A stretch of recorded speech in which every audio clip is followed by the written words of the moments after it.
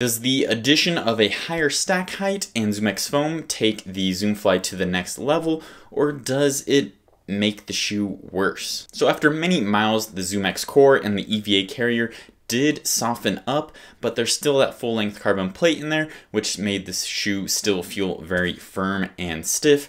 And I did like the toe off in the shoe, but overall it just felt too heavy and bulky for trying to pick up the pace, in my opinion. So I think this shoe is more of a Pegasus Pro, i.e.